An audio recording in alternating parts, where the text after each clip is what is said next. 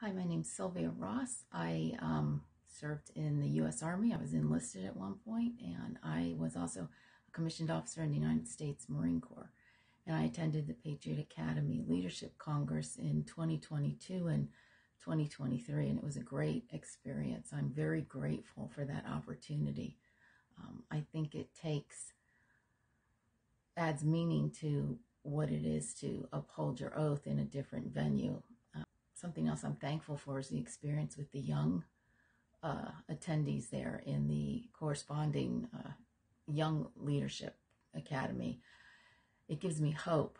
I wish I understood the things that they understand at their age and the training they're having. And it says to me that God is faithful in each generation. It doesn't mean we won't have difficult times, but I'm grateful that they're there and they care about these things.